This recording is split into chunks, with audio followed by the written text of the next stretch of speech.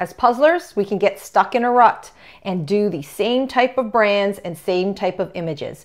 But this year I've been trying to focus on doing some new brands that I've never experienced before. In this video, I will share with you some of those new to me brands that I have been working on lately. Hi, I'm Sandra, the Puzzling Canadian, and welcome to my channel. This year I have set out some puzzling goals for myself. If you haven't seen that video yet, I'll attach the link down below. But one of those goals was to try some new puzzle brands. And what I mean by new puzzle brands are new brands to me. These brands may have been out in the market for quite some time, but I have not yet experienced them. So I really wanted to focus on trying some of these new brands. I decided to make a list of the brand names so that I can stay focused and know what to pick up when I go out shopping for puzzles or in trades.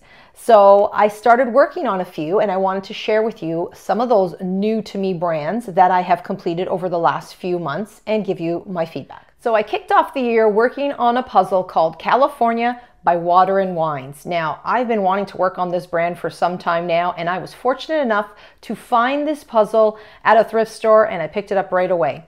So my experience with this puzzle is just wonderful. I had a great time working on this puzzle. I loved the pieces. The pieces have that velvety touch and finish to it. So that right away was a bonus. And then the colors were very vivid. I liked how they displayed the image, so much information. It was just an enjoyable puzzle all around. I was impressed by the box. It had more information about the wines of California. So I really liked it. The only thing that keeps me coming back or hindering me from going back and buying another puzzle is the price. Because if I want to buy a brand new Water and Wines puzzle, it'll cost me $65 Canadian on their website. So if you're able to get this at a thrift store or through a trade, I would recommend it because it is a very good quality puzzle. However, the price is quite expensive. So the next puzzle that I worked on that was new to me was this here by Graphica. Now, Graphica puzzles have been around for a while. I just haven't had the opportunity to work on it. So I started with this one here called Windows on Paradise. It's 500 pieces, and I enjoyed this one. I like anything with a beach scene, and I really liked their pieces. The quality, it just came together very nicely, and I definitely will probably go back and do another Graphica puzzle. I actually have one that I ended up getting for Christmas, a 3,000 piece puzzle, so I'm happy I have that one in my pile. And they have a wide variety of images, travel images, collage, art puzzles. They even have a 48,000 piece puzzle that I think is called Travel Around the World. But you can find a lot of those art puzzles. If you notice, there was a puzzle behind me that I had, and I'll show it to you here. It's a hay puzzle that I did, and it's called Reading. However, I've had a few viewers ask me about this puzzle. If you want, this image is actually available in a Graphica puzzle, 1,000 pieces, and I think it's called The Darkest Hour. Now, I do find that there is, let me just put this down. I do find that there is more variety in Europe. There's a website called Jigsaw Puzzles UK. I'll attach the link down below. I've shopped from them before. If you take a look, that's where you'll find that puzzle called The Darkest Hour, and they have a they have a lot more variety on that website than I think the North American website. But I definitely like Graphica puzzles. They are a French brand, and I will definitely buy some more because I like the variety of images they provide. So the next new to me brand that I tried was Yaz Puzzle, and the image that I worked on was this one right here. So Yaz Puzzle is a Turkish brand. They're available at Puzzles Canada, and every time I go into the store, I'd see it, and I have to give this a try because look at the colors in this image. I wasn't sure if this would be difficult. I was a little bit worried about it, but once I start working on it, the colors just all came together. It just was very enjoyable. I love the quality of the pieces. It had a soft finish to it, a matte finish also. It just felt very nice when working with these pieces. It is a square puzzle, so I think it says it's 60 by 60 centimeters, so it turns out to be a square puzzle, and I would highly recommend this. I enjoyed this one so much that you can see right here, I had to glue it. I could not take it apart. It was so beautiful. The hardest part was the hair section right here, but I just took my time and it all came together nicely. In March, I ended up working on this puzzle here by a brand called Happily. Now, Happily is, I believe, a UK brand, and I found this puzzle at the Puzzle Nerds. They carry this brand, and they have some nice images. They usually do them like in grids or collage type puzzles. I picked this one out specifically because it worked for a puzzle along that I was doing in March called Pieces of Pie Puzzle Along. So I enjoyed it. The quality of the pieces were good. They came together nicely. I would say the only thing with this brand is the false fits. So I'm not sure if I do it again, because false fits are very frustrating, and it didn't happen just once or twice. You know, you would think that the white section there would be more false fits, but no, I found false fits throughout, even in the color sections. So next up is Enjoy Puzzles. And I worked on this image right here. Now, this is not a normal image that I work on, and I purposely purchased it because I wanted to do something a little bit different and I wanted to experience this brand. So I picked up this one here. I think it's called Sweet Treats. And I had a fun time working on it. I have to say, I was getting hungry working on this puzzle because of all the sweet treats.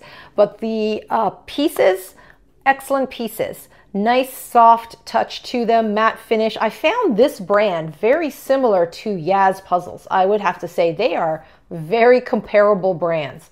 Good quality, great packaging, a variety of different images. I did enjoy this one. I didn't find anything like wrong with it. I actually liked it quite a bit, just like I did with the Yaz Puzzles. Now, this next brand was recommended to me by the owner at the Puzzle Nerds. So I decided I'm going to give it a try. The brand is called Paper Blanks.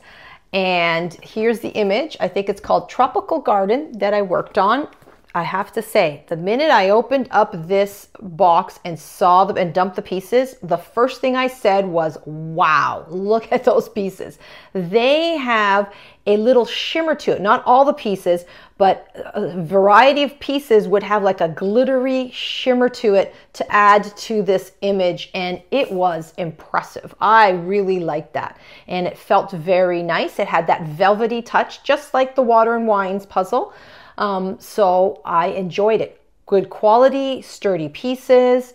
I started to work on this puzzle, and it took me a little bit longer to work on. So it's not an easy puzzle. And if you take a look at all their images, they are quite challenging images for this brand, but the price is very good. I'm not sure which company, who makes it. I think it's a US brand, but it's priced very good for this type of puzzle, especially since the quality of the pieces are excellent.